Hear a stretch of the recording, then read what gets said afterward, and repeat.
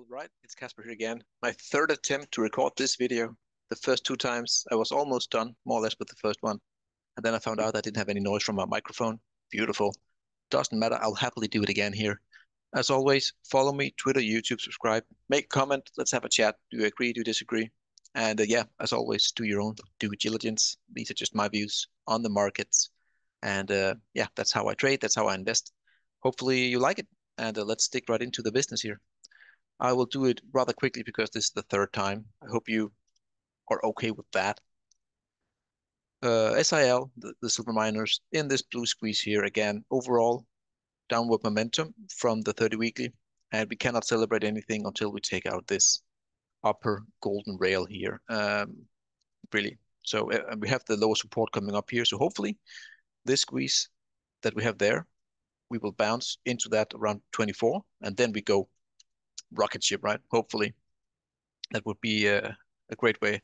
As long as we go sideways to down here into that long-term support trend line, then usually you see a scoop boom like that to the upside. Hopefully we see the same.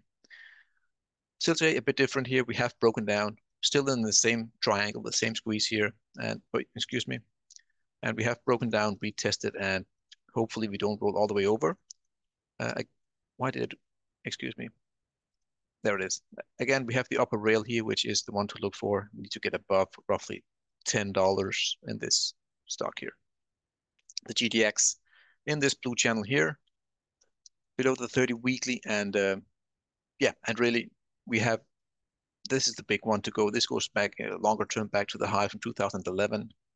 I mean, until we take that one out, I mean, that's the big one to take out. Obviously, we want to resolve this one to the upside. But again, it doesn't look insanely good here again. We have a lot of resistance to take out before we can be happy. But hopefully we'll do that in Q4, where also I think gold will really start to kick into gear.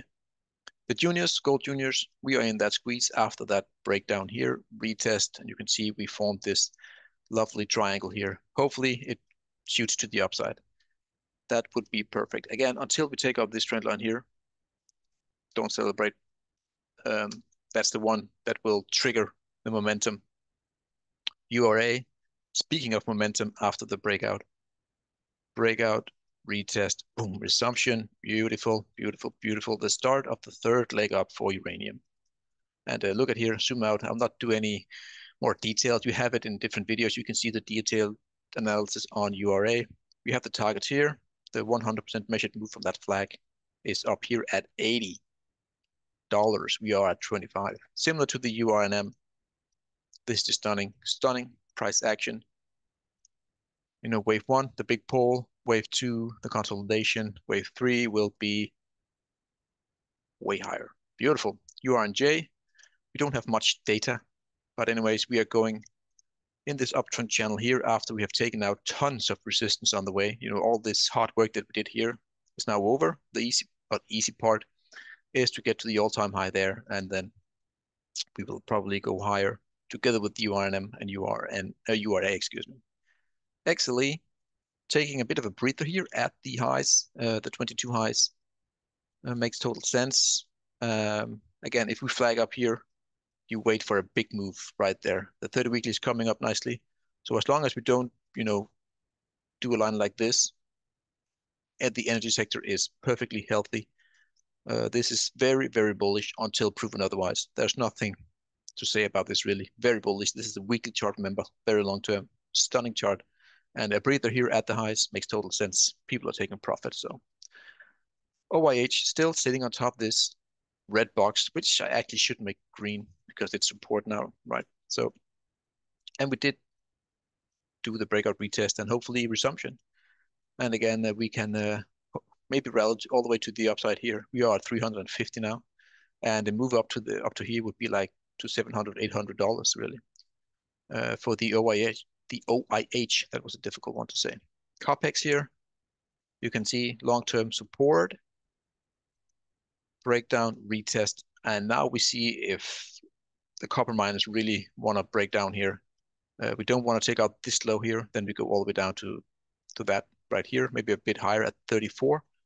Hopefully, if you're a bull in copper, that's the move. I know copper does very well today, like 2.5%. So hopefully that's where we're going. Tan, good old tanny tan. This right here was not a good breakdown from that bullish triangle right there. We are into support at the lows here at around 56, and we haven't done a retest yet. So maybe we get that and we can get back in. And if we lose that one, you are looking at a lot lower prices. And I will add the lines in where I think the lows could be, but if that happens, but still for now, 10 is in trouble here, and it needs to, when and if we get to the retest, it needs to prove itself to see if there are any balls left really in the solar ETF. Fan, I'm not a fan. Again, long term, I haven't done anything deeper detailed. This is what I see, that rising wedge here, and I think if we get down here to like 14, we should see a bounce at that low, and yeah, that's really how I see it. Nothing major to add to that one here. Windy, however, I think it's very close to a bottom here. We have a big low there, a big low there, and now we have a huge low here at some point. You can see the distance to the 30 weekly, right? It's very deep. And I guess we find the low here and then we shoot back up. That's my thesis on it. But again, I'm not buying anything here. I know the wind sector is in big trouble. So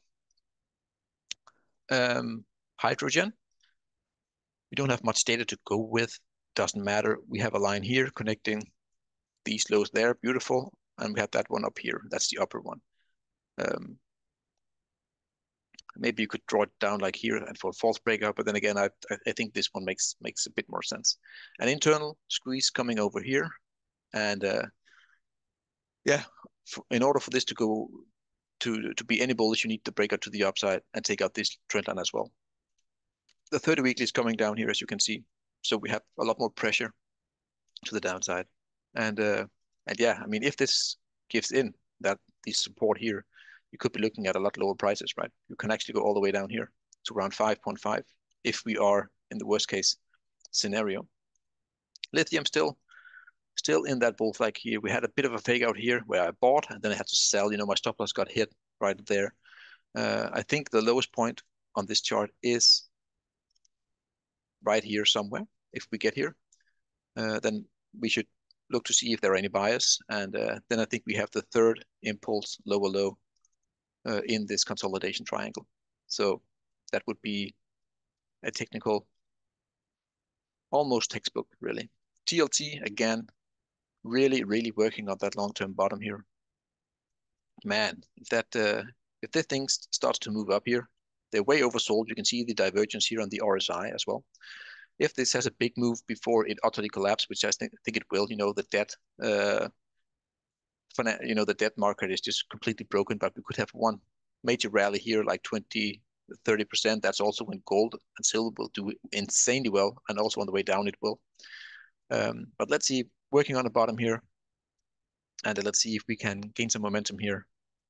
You can see we go all back 2011, really. That's quite insane. So we haven't done anything for from 11 until the early 2000s. Jesus. This is the markets REIT ETF still. Maybe some signs of a breakout here. You can see we are just really working on that line here. Let me zoom in so you have a better view. Can't seem to break it. We need to take out that high here, there for ultimate confirmation. But still, you can see we're just trying to work on that.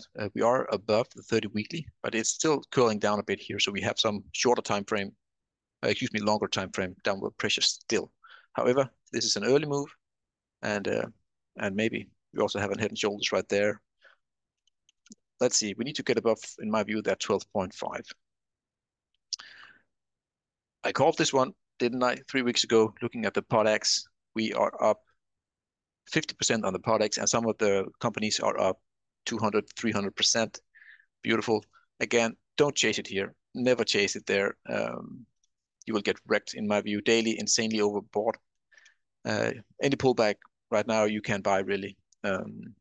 Again, this is a very speculative sector. I don't know if they're doing any regulations in the US with regarding to new laws and all that good stuff. I don't know, but this is a stunning breakout, and this is basically shorts that are covering, and you should see it retrace, and then you see the real buying coming in. That's how I see it. I have a position so I don't do anything really. I think this is the first or second leg up, depending on how you draw it. So I think there are at least one more leg to go before we have a start to form a long-term base, really. SOXX, double top territory, right there, you have it. I'm by no means a buyer up here. These are no split levels. And again, let's see, maybe this is a one big cup and handle, who knows? Or is it the big double top that will go all the way down to that here at some point in time? I don't know. I am not buying into the sector at all. I just look at it here and say, well, this looks very toppy to me for the first time in 10 years or so. XLF, which is the banking sector. The banking sector. How do you look? Let's see. Again, the white one here is the high from 2011.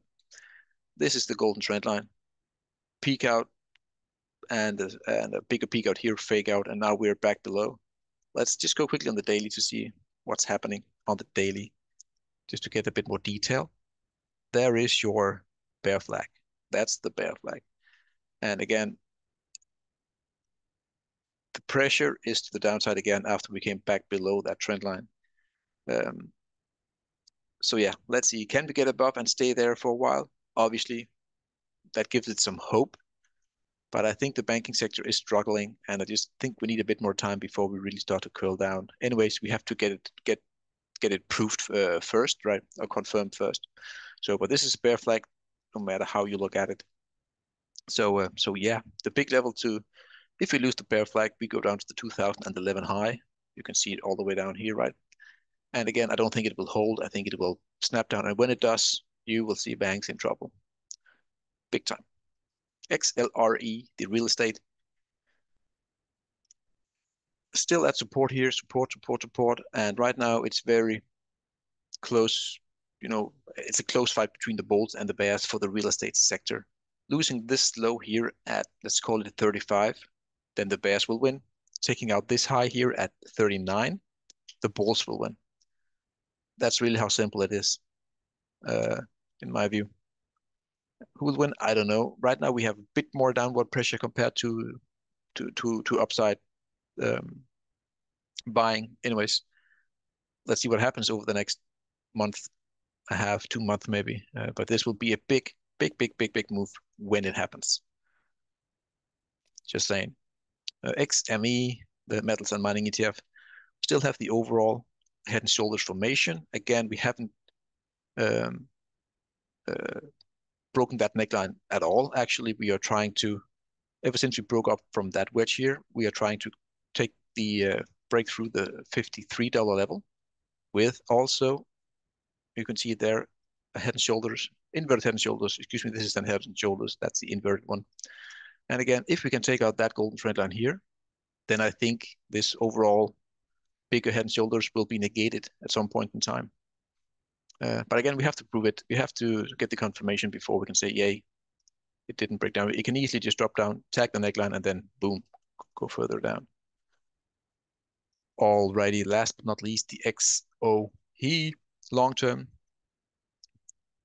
Long-term is a beautiful chart. When I look at these things, I get happy. I get excited. Again, we haven't confirmed it yet at all, but when we do, we will be buying big time here. Long-term, long-term, inverted head and shoulders. You hear it a lot, but there's no denying that this is your big, possibly the big head and shoulders. And we are currently in a shorter term uptrend after we took out that triangle squeeze right there. We had an internal here, which we called, by the way, and said we would go all the way up and tag that one here, and we did. I expected a bigger pullback than this, but clearly we're just above again, and now we are in a green daily uptrend here for the XOP. Right there. That's your beautiful uptrend after all this breakout, retesting, and then test. Yeah, technically it was perfection, really. I love it when the technicals are just on point, more or less. Beautiful uptrend. Again, as long as we are above that golden wedge triangle here, the upper trend line, the path of least resistance is the high there, or the major high here at the neckline. which we will reach, and then we'll probably see a bit of a pullback there before blasting higher. Again, if this happens, this also coincides with oil going way higher. Um, it is what it is. I have added in here the nominal scale head and shoulders target there at around 300, and the bigger one at 1,000, meaning the percentage one. Let me show you. There it is, 500%. Oh, I didn't align it perfectly. There it is, roughly 1,000. If we get to that, that would be insane. Let's see where we go. Let's see what happens. I hope you enjoyed it, guys. I love doing these. So again, subscribe if you're not a subscriber. Uh, that just makes me even more happy. As always, any questions, do it in the comments below. We will see you in the next one. Oh, and please check out the 2 uranium videos I did today, this morning. US, Canada miners, and the other one was the Australian miners. Cheers.